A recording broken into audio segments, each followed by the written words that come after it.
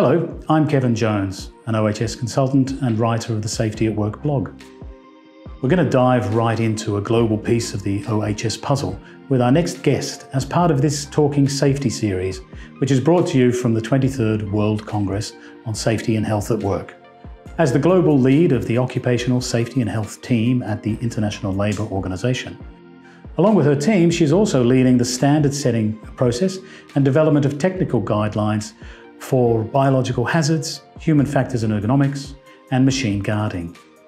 I'd really like to welcome Dr. Manal Azzi. Thank you for joining us. Thank you, happy to be here.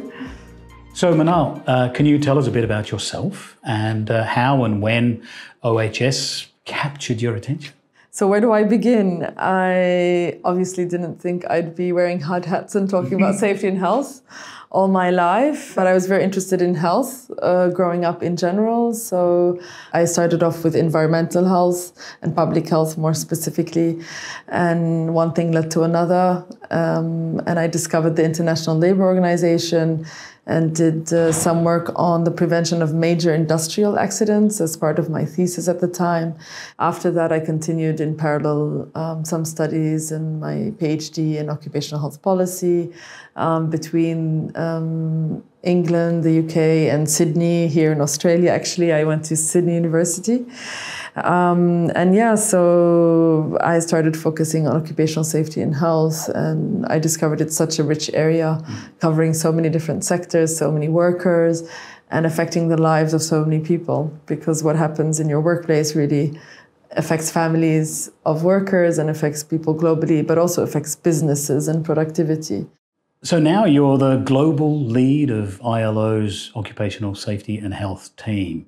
What message would you give to people wanting to gain a better understanding of both the ILO and the work that your team does in occupational safety and health?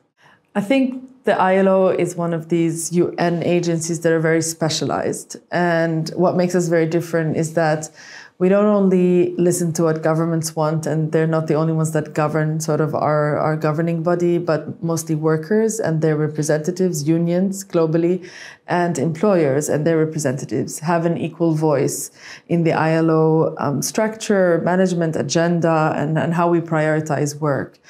But obviously the ILO covers all labor issues and everything to do with every worker in the world, from gender equality to the elimination of child labor, forced labor, freedom of association issues. But health is a little orphan in the ILO, I would say. When we talk of health, people probably think of the World Health Organization. But when it comes to occupational health and exposures in workplaces, the ILO has the biggest and largest mandate. In 2022, the International Labour Conference declared a safe and healthy working environment as a fundamental principle and right at work. So can you tell us about what this means for workers and employers? That was indeed a huge achievement that we've been waiting for decades. And for some, it was like, how has this not happened before? Lives at work are important, fundamental, and they should be a right and should have been. But it's really, the way that process was made is there's a declaration that recognized 4 other rights and principles, like the elimination of forced labor and child labor and the right to non-discrimination and the freedom of association. So there were 4 core labor issues where safety and health didn't feature. And then after 4 years of discussions in our governing body among these tripartite groups, we came to an agreement that, of course, a safe and healthy working environment needs to be a right and principle. And that has huge implications. It means 2 of our main standards and conventions on OSH that normally need to be ratified by countries to then be translated into national law and implementation no longer need to be ratified to be in force. Mm-hmm. So countries today have an obligation to abide by the requirements of these 2 basic fundamental conventions in light of this decision. And this has huge implications because countries need to now invest resources, change their legislation to abide by these minimum standards. I think this Congress is a significant platform in informing people about that. We have been aware of it since it was announced, but we don't yet understand it. And I'm sure that your time here at the Congress will help us do that. That'll be terrific. Sure, I think this Congress is a huge opportunity with thousands of people here, practitioners, experts, academics, decision makers gathering. I hope that the ILO will have opportunities throughout its various symposia, technical sessions, and reporting sessions to share some of these highlights of ILO and our constituents, really. The ILO is 187 member states and their accomplishments. And so being convened here, and it's a great honor to be in Sydney and to have all this work being background work leading up to this great Congress has been wonderful to provide this platform, and hopefully we can make the best use of it and to learn a little bit more in detail about what we can provide and how we can help. You're speaking also at the Is Health Taking the Lead in Occupational Health and Safety, a technical talk. Can you tell us a bit about the shift to address physical and mental health in the workplace? As I said at the beginning, safety and health was seen as hard hats. I'm doing my best that we don't see it as such anymore. And we do see that among the major number of fatalities and also chronic diseases, like it's really diseases that's really taking the bigger toll on injuries and diseases that are occupational or attributable to different occupations. So we need to shift the focus onto health and the prevention and creating that culture of prevention when we're talking about exposures, be they chemical, everything to do from silica, asbestos, that continue to be issues that the workers are facing today. Their impacts are really after we retire. So we need to follow this whole life cycle and human-centered approach to managing health and preventing health.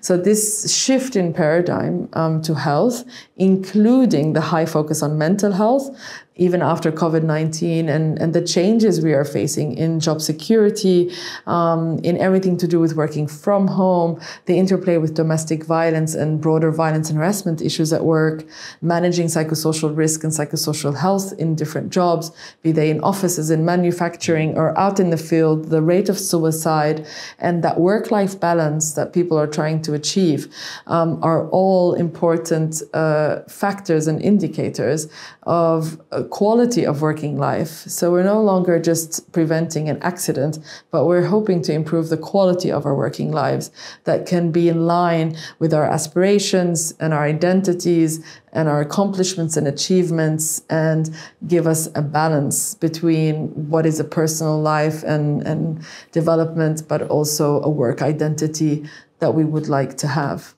So we're at the Congress. What do you want to learn from the Congress? A lot. I think there must be a richness that we probably haven't seen anywhere. It's in this 21st century, 2023, where in this huge country that already in and within itself has so much to offer and so much experience in this area. I think with every booth I'm going to stop at, with every symposium and every session, there is still so much to learn. Some of the people here have focused their whole lives on one sub-area, and that's a luxury I find that we don't have at the ILO, where we need to be everywhere discussing everything, sometimes only touching the surface. So here is like for me to find different networks of people, different interests of people, and try to bring that together in my future roles and different circumstances where, oh, I've met somebody who's from this country doing exactly that thing. This is going to be beneficial for you in Costa Rica, in Peru, or wherever we're going to be. And I think it's that cross, finding these synergies between the various countries and initiatives, so that we're not all reinventing the wheel, but building on the knowledge that's already out there. Well, I feel very privileged having spent some time with you, interviewing you, because the rest of the Congress, I think we'll see each other across the crowd, and that will be it. Who knows? We'll both be very busy. But look, thank you very much for your time today. It's been wonderful. Thank you for this opportunity, and happy to have joined you in this interview. Thanks so much. For those watching, if you want to join the chat about OHS technology and many other hot topics being discussed at the 23rd World Congress on Health and Safety at Work, head to the World Congress event platform, where you can access film sessions, symposia, and a lot of exclusive online content. Thanks very much for watching, and have a great Congress.